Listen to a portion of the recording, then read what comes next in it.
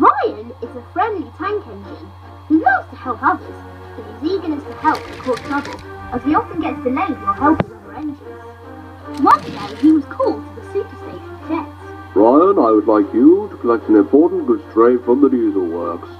Paxton is waiting and he'll tell you where to take it. Yes, sir. Ryan steamed cheerfully to the diesel works, but when he arrived there, he found Sydney waiting for him instead of Paxton. Hello, Sydney.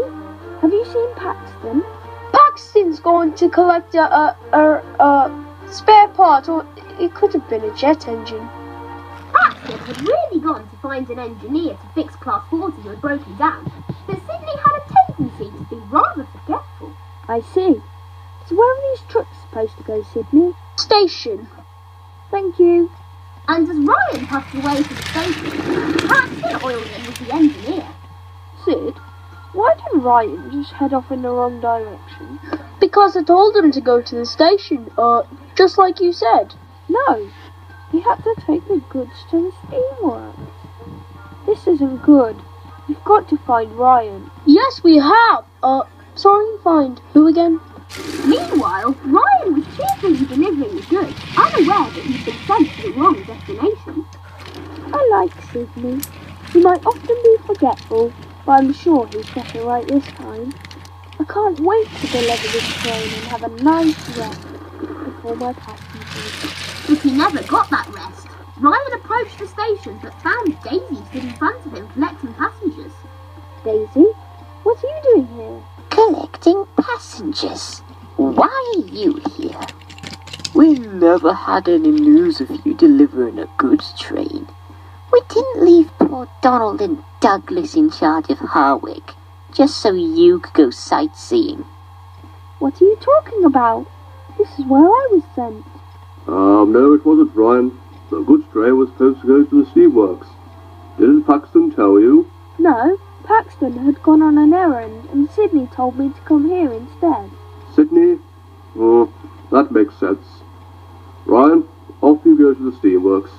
I want a word with that diesel. The next day, the Fat Controller arrived at the diesel works. Hello, sir. How's your day? Very well, thank you, Sydney. Listen, I need to talk to you about a serious issue. Please try and follow for as long as you possibly can. Sydney, you're unwell. You can't remember things really for longer than about 15 minutes. I respect that you can't do anything to help that, but it's causing confusion and delay. Today you said Ryan's the wrong location. Listen, I know how humans with these issues are treated, but all that's really focused on when treating engines is how they are physically, rather than mentally. Unfortunately, we can't give engines the same style treatment as humans, and believe me, I really want to send Diesel to a mental institution, but in the end, this is your only option. We're going to get a new engine. He or she will be polite, kind, and as patient as possible. This engine will be everywhere you are, help you with taking trains to the right locations and making sure you give the right information.